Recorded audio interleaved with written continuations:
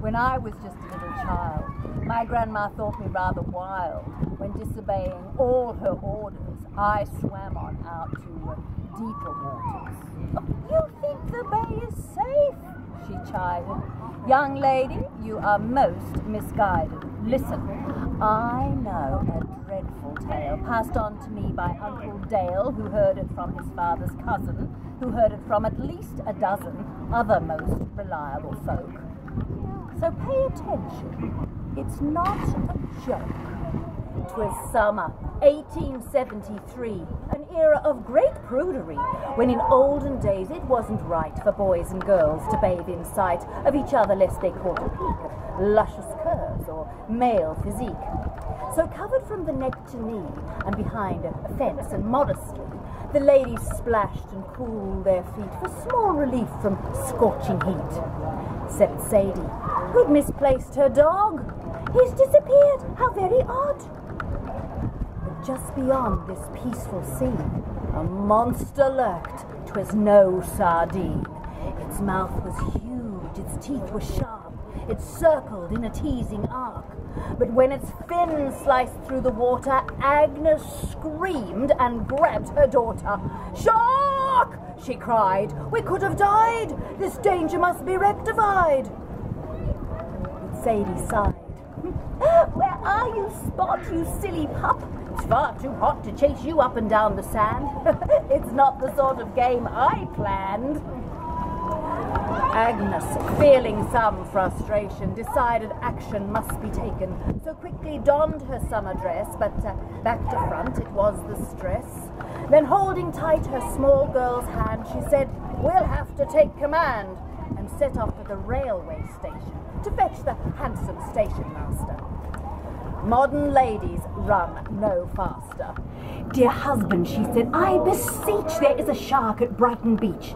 Now, I know you are a busy man, but you and I must make a plan, for it's an awkward situation that requires imagination.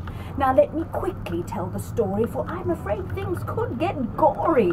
Why, if proper action were delayed, a lady would be ready-made for the fisher's appetizer, swallowed down and none the wiser." While listening to his lady wife, the gentleman prepared for strife. He removed his tie, pushed up his sleeves, rolled his trousers to his knees. Could I suggest a hook and chain, and for the bait a titbit plain? Oh, perhaps a little piece of ham? Or does the beast prefer spring lamb? First Agnes scratched her head in thought, then said, "I think salted pork would do the trick, but I'd advise we put the pig in some disguise. It seems to have a taste for lady. Oh, we'll dress it up like my friend Sadie." In a flash they called the butcher. "Yes, I can fulfill the order, but can't supply the clothes to dress, make to a standard to impress a carnivore with a fussy taste."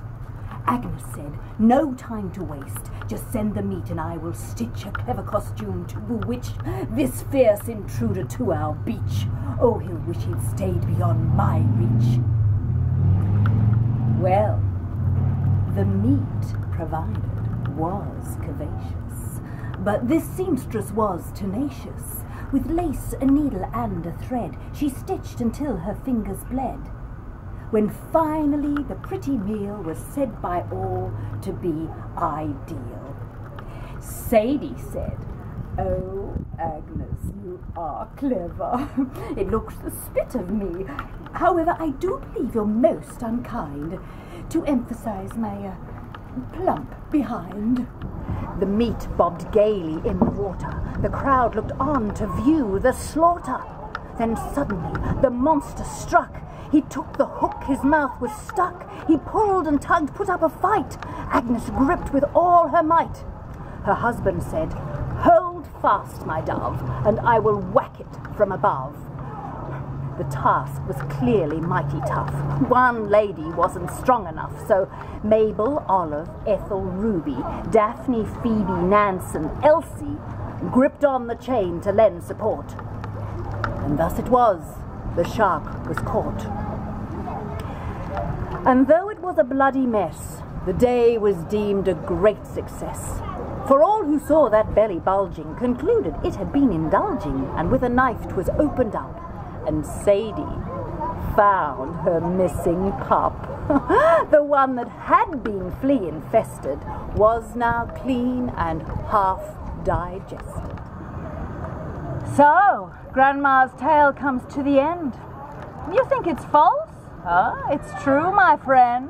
But if you wish to verify the facts or seek to clarify the details, re poor Sadie's pet, just Google shark. It's on the net.